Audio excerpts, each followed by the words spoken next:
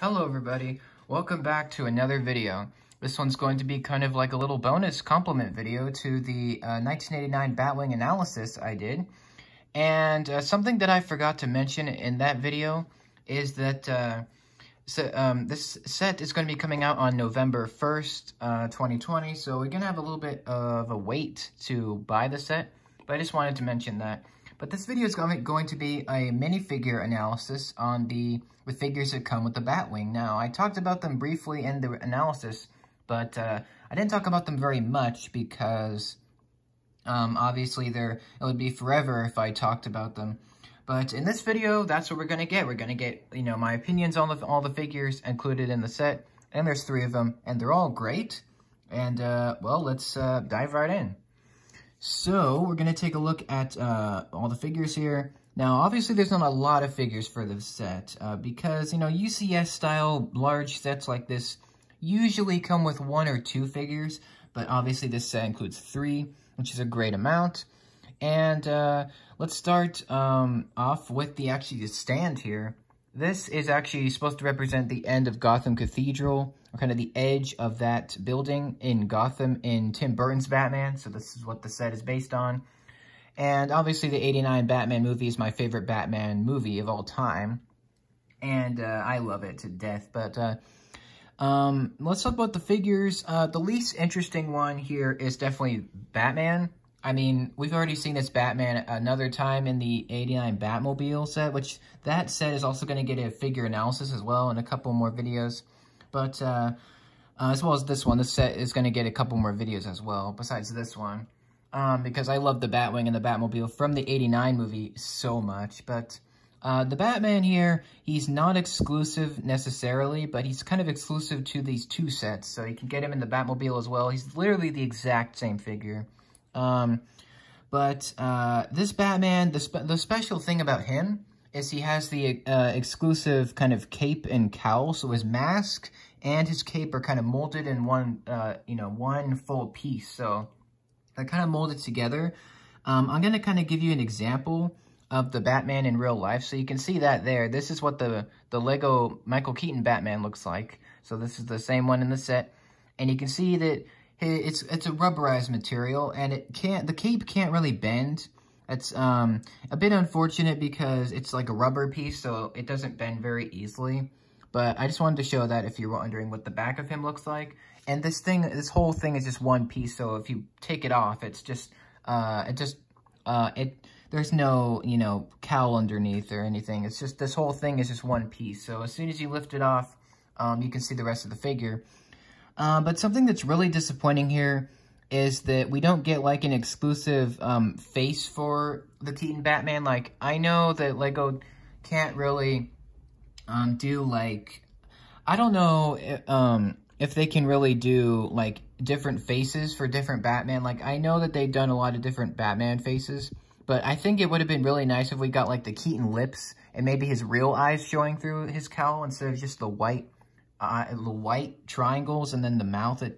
They've reused the 2012 Batman head, which does not work here. I think that's the biggest con of this Batman, is that he doesn't look like Michael Keaton, really. He just looks kind of generic, honestly.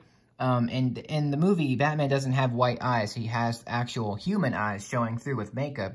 And I think that would have been a lot better to include here, and obviously give him the Keaton lips, but I don't know.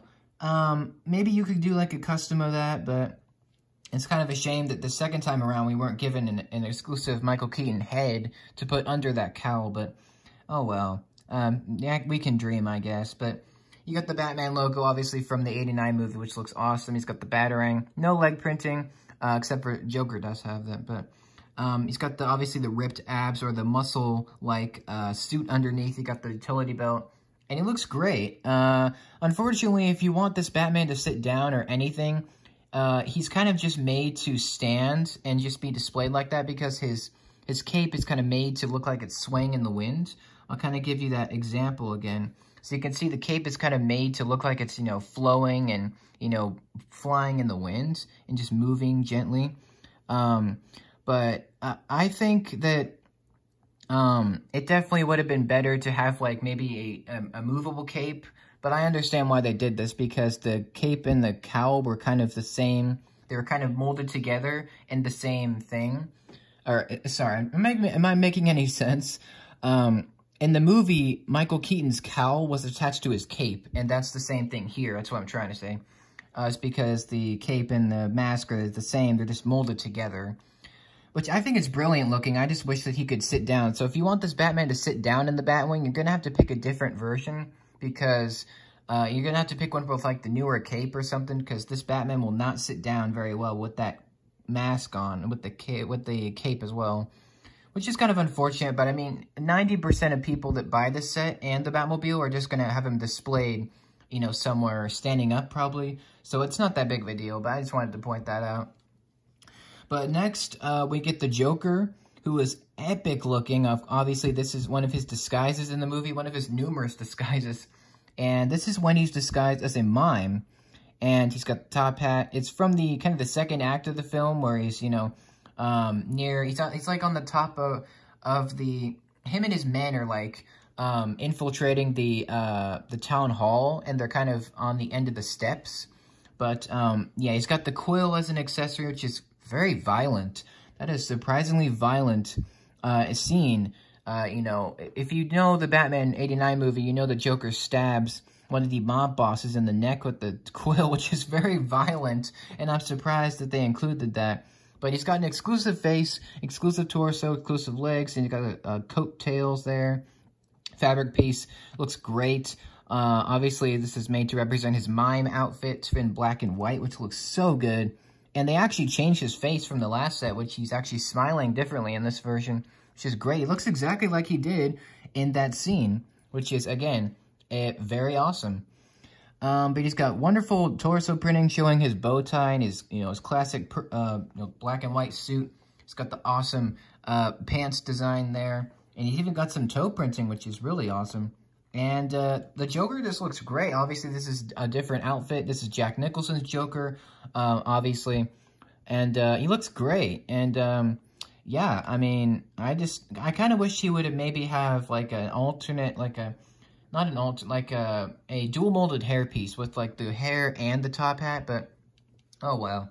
It's awesome anyway. And, you know, the Joker is obviously one of the most iconic villains in the Batman series, and obviously in the Batman movie, he's played to perfection by Jack Nicholson, and this figure looks exactly like him. Like, unlike the Batman there, this version of Joker actually looks exactly like Jack Nicholson, like to a T. And which is amazing. But I don't know if he's going to have back printing. I assume so, but don't quote me on that. I don't know for sure. But yeah, this Joker is amazing. And if you like collecting different variants of the Joker, then this is a perfect opportunity for you to get a new Nicholson variant of the Joker. And obviously this is from a very violent kind of scene from the movie, which I'm surprised that they made it.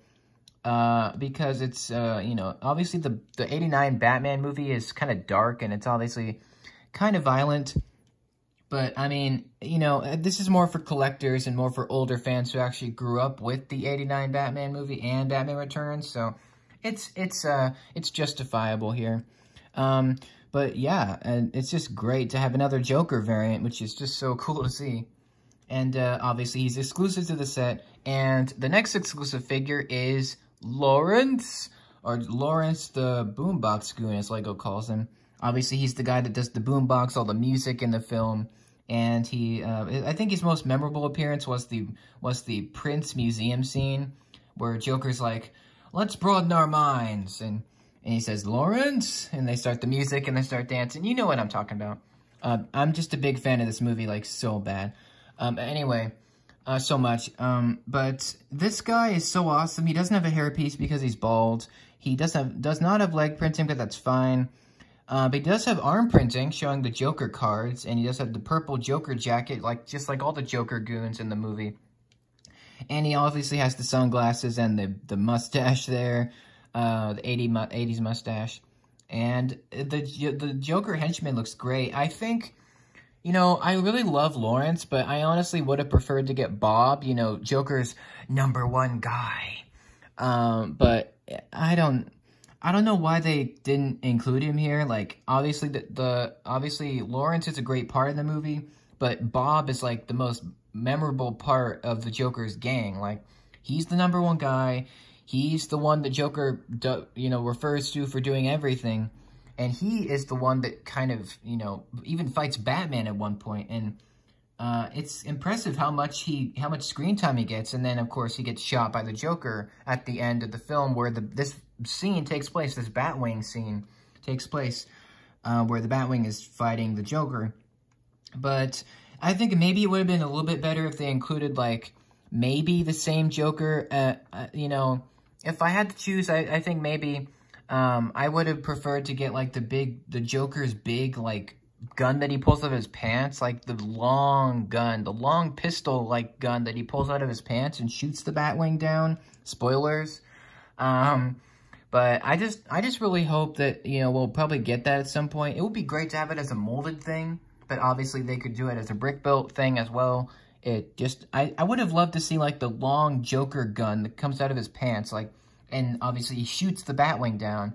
That would have been more accurate, but I understand why they gave us this Joker, because it's a different version and he's really iconic, and there's probably not going to be that many not many more 89 sets, because the only vehicles in the movie were the Batwing and the Batmobile, so, I think they could do more sets, obviously, and, I'd be down. But the Joker henchman looks great. Obviously, I would have preferred Bob to, maybe we could have gotten a new hairpiece, a new hat, maybe, and, I don't know. But I certainly hope that they have not, given up on giving us Bob, because that would be kind of ridiculous, because Bob is, like, one of the main parts of the Batman 89 movie. Like, if you ask 90% of people, like, what do you remember most about the 89 movie? Well, 90% of them are going to say Bob, or the Joker, or Batman, or the Batmobile. But, Bob is in there. And I think this Lawrence Goon looks awesome. I just would have preferred to get Bob, honestly. But that's just my thoughts on it. But those are all the figures in the set. Obviously, you got 3 good ones. You go Batman. It's not too bad getting another Batman. Obviously, I would have wished to have the Keaton lips and his actual eyes showing through the cowl. But I don't know. I really hope they do that at some point.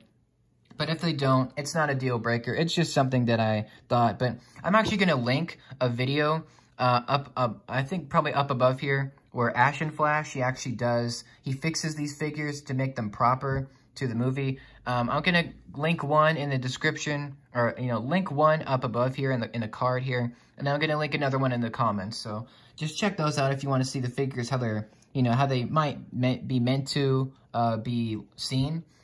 But yeah, that's the video. I hope you guys enjoyed it. Thank you so much for watching. I loved covering these guys, and I think I might do another video on the figures, similar to Ash and Flash, where I kind of just talk about what I might have changed with these figures. Like, they're incredible, but, they're not perfect. There's room for improvement, as with all things. But that's just something to keep in mind for another video coming up very soon. And, thank you so much for watching. Let me know what you think about the 89 Batman movie. What's your favorite moment? What's your favorite Batman movie? And what figure would you like to see in any of these sets? And, if you had to choose. And, yeah, those are all the figures. You get Lawrence the Boombox Goon, which is awesome. You get the Joker, obviously, Jack Nicholson. As the Mime outfit, which is very well done. It's probably my favorite figure in the set. And, obviously, you get the Keaton Batman again, which is a carryover from the Batmobile. But, thank you so much for watching. I hope you guys enjoyed it. I'm going to do more videos on the Batwing and the Batmobile. Don't worry, there's more videos coming. And thanks so much. Hope you have a fantastic rest of your day. Stay safe and healthy. We'll see you guys in the next video. Thank you so much for watching. Have a great day. Take care. Bye-bye.